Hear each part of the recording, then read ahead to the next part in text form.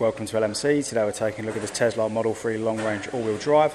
This beautiful looking EV is on 20,110 miles and is finished off in a gorgeous blue colour with the dark grey aero discs, black side cameras and black door handles.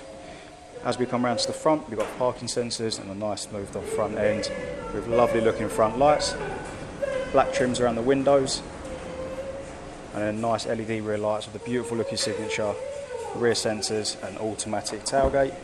Now it lifts up, revealing plenty of boot space. Of course you've got the false rear floor as well for storing things like chargers. Then as we take a closer look at the interior, leather seating, loads of leg room with storage, armrest and a split panoramic roof. Then finally up front, all your window controls are on the door card with your door release button. You've got your electronic seat controls up front, of course full leather again with a leather armrest. Steering wheel controls on either side of the wheel. Instrument cluster is situated on the top right of the screen, and for the rest of the screen we've got maps, navigation, radio, as well as different media sources like Bluetooth, Spotify, Apple Music and even a karaoke mode. There's Bluetooth connection for your phone for hands-free, internet browser, toy box featuring things like light show, emissions test and sketchpad.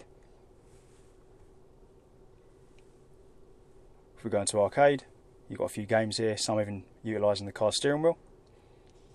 Then heading into the car's settings menu, you can change things like the pedals and steering so it's more aggressive or comforting, as well as the autopilot menu there as well. Putting the vehicle into reverse brings up its side and rear cameras and your sensors and the distance in inches.